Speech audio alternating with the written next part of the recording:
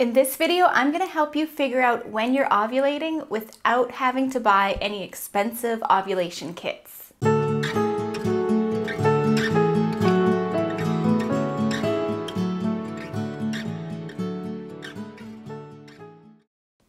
Hi everyone, my name is Susan and this is the OSLIMS. So when you first start on your trying to conceive journey, the first thing that you're going to realize is that it's very important to figure out when you ovulate. During each menstrual cycle, you have a very short period of time in which your egg can actually be fertilized. So once the egg is released from one of your ovaries, the egg will survive for about 12 to 24 hours before it starts breaking down. And so let's say that the average cycle is about 28 days long.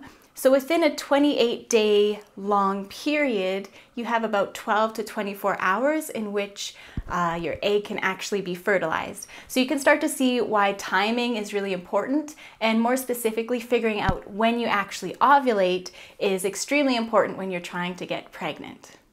So there are tons of expensive and not so expensive ovulation kits and tests and things. You can go to your doctor to figure out how to actually test for ovulation. But if you're not quite ready to, say, get those tests done or to spend the money on those ovulation kits, don't worry, because I have you covered.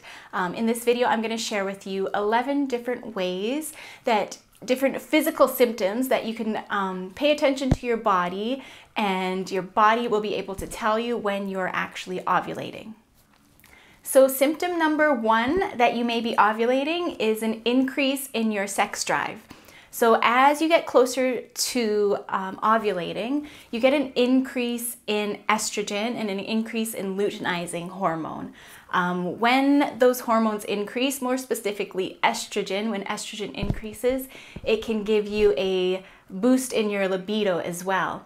And also on the other hand, after you ovulate, then progesterone will start to increase. And when progesterone increases, it can actually reduce your sex drive. So this thing with progesterone is actually kind of interesting because it might explain why some women feel like they have a really low sex drive when they're on birth control pills, more specifically birth control pills that contain progesterone. Symptom number two that you may be ovulating is that your skin may appear more clear and more radiant.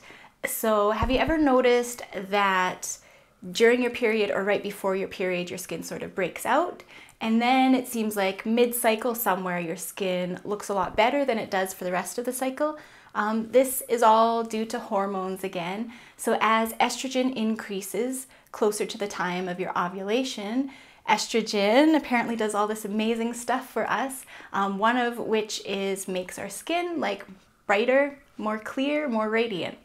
Symptom number three that you may be ovulating is a boost in your mood. You have a better mood during this time of the cycle.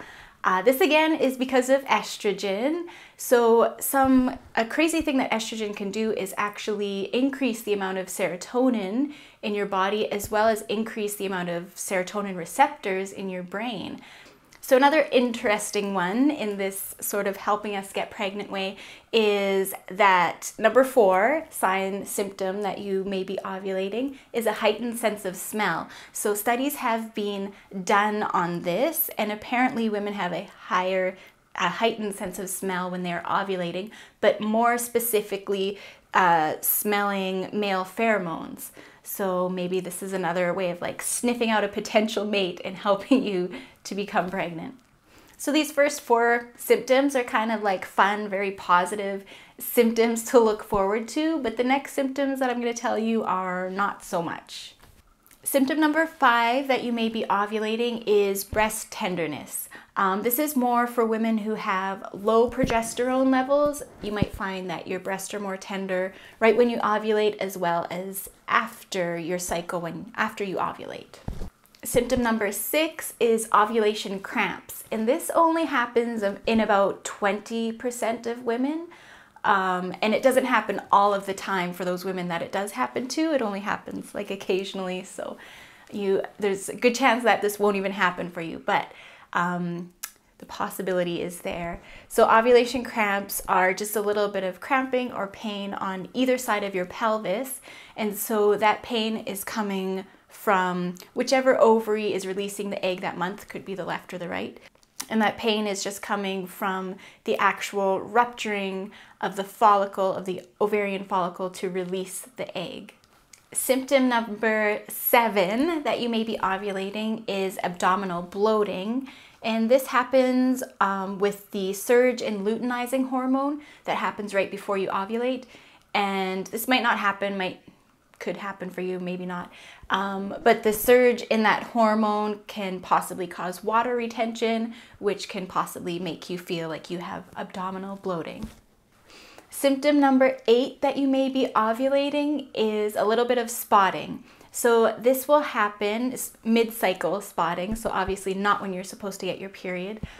This may happen, not very likely, but it's a symptom that some people may have. And it happens because of hormones. So your estrogen increases, but it will happen right at the time of ovulation before your progesterone starts to increase, because your progesterone increases after ovulation. So basically what's happening is your estrogen has increased, which is growing your uterine lining, but the progesterone is what thickens your uterine lining. So because your progesterone has not risen yet, then the uterine lining has not thickened, so there could be a little bit of spotting, basically. So I kind of just want to interject here.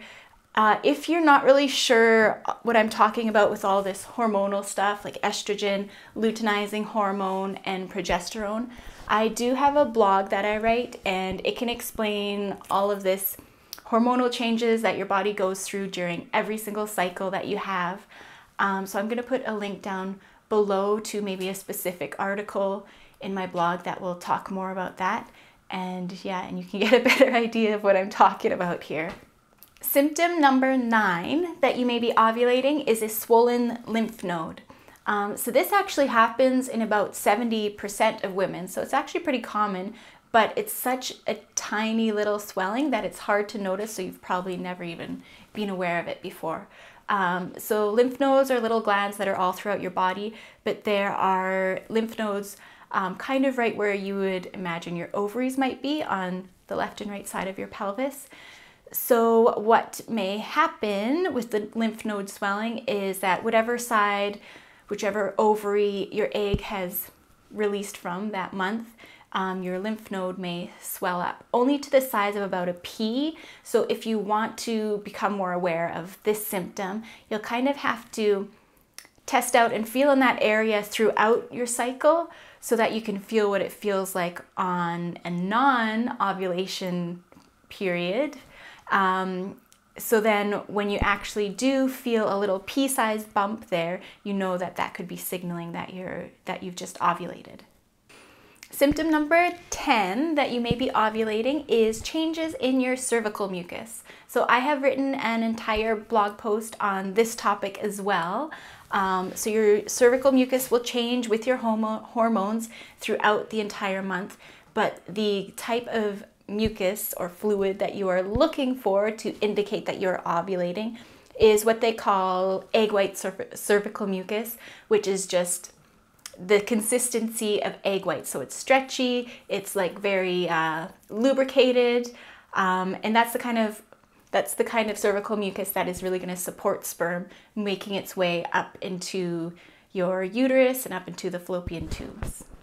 So if you want to learn more about that in more detail on how to check your cervical mucus and all of that, everything you need to know about that topic, please check out my blog. I will also post a link for that article below. Number 10 that you may be ovulating is change in your cervix's position in your body. This is another article that I have written, so I'll post the link for that as well. But basically what happens is when you ovulate, your cervix rises and it also softens. So usually it feels like more firm because it is tightly closed and it doesn't want to allow anything into your uterus. But when you ovulate, it obviously wants the opposite. It wants sperm to come inside of you, so it will soften up, open up, and it will get higher. So check out my article, my blog article, if you want to learn more about that.